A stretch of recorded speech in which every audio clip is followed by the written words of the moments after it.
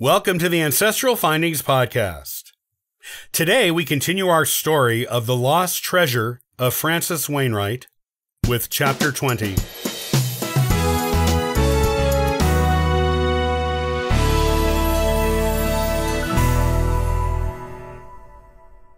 Getting the key to the Wainwright tomb out of the hands of the town hall and back into the hands of the family was easy.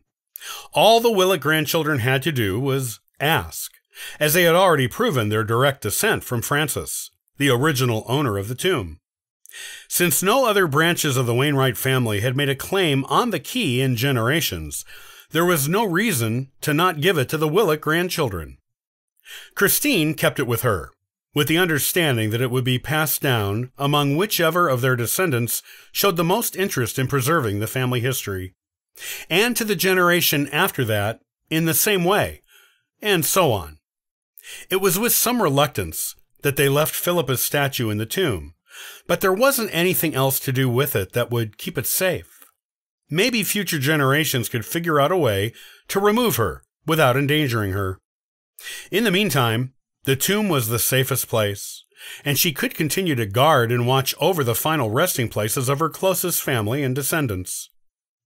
They would bring their parents and children to see the statue, of course. She wouldn't be locked up in there with no visitors forever.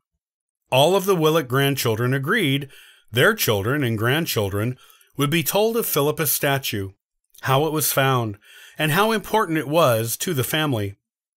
Using the key, going on pilgrimages to visit it every so often, would be an important family tradition going forward. On these visits, the family would clean and care for the statue, as she deserved. As for the journal and the objects that were found with it, Christine had a brilliant plan that served everyone well. First, they showed it to their parents, who were thrilled with the discovery. They also wrote down how they found it in the log kept by their grandmother and the several generations before her. That entry was the real way they found the journal. They also copied the log and made a new entry stating that they found the journal and its accompanying historical artifacts in a hollowed outboard in the foundation of the original Wainwright house. The original log and the copied one with the fake entry were indistinguishable from one another, and that was important.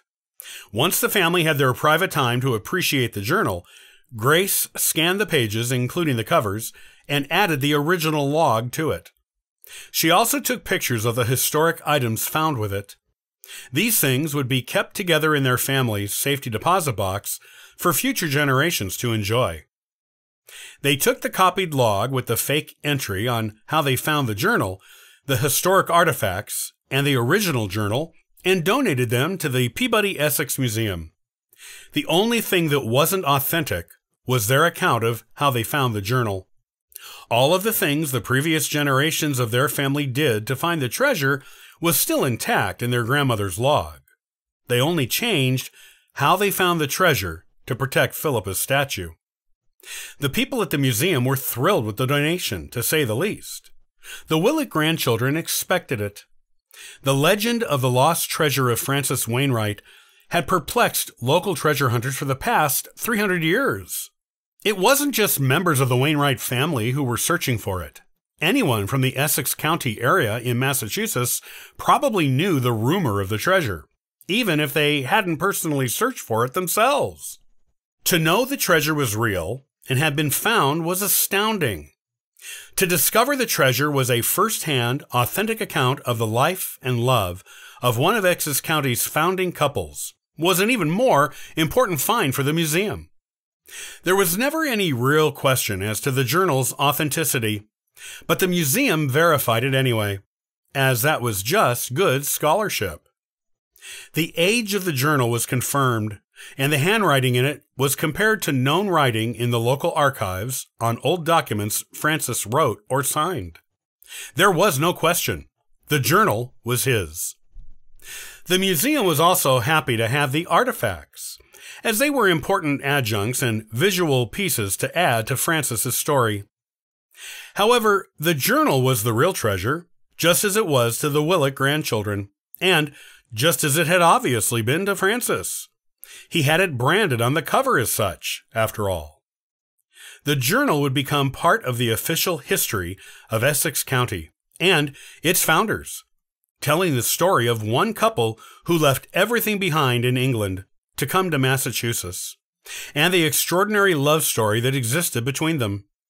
It was a wonderful commentary on 17th century Puritan marital relationships, courtship rituals, and personal feelings, all things there was scant evidence left off in the modern world.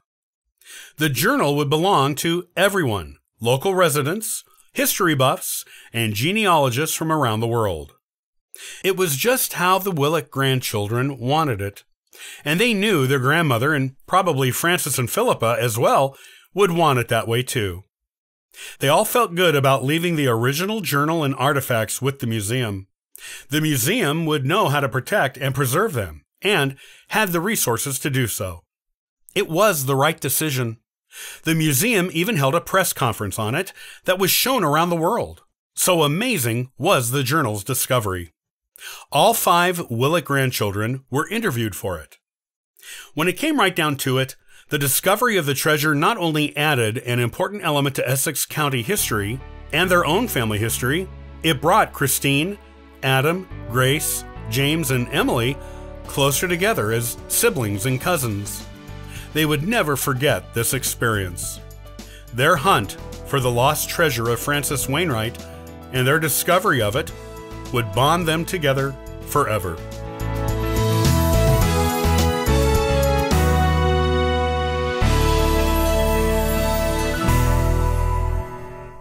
Thanks for listening to the Ancestral Findings podcast. Looking for free resources to help you in your genealogy research? Visit ancestralfindings.com for that helpful information. Happy searching!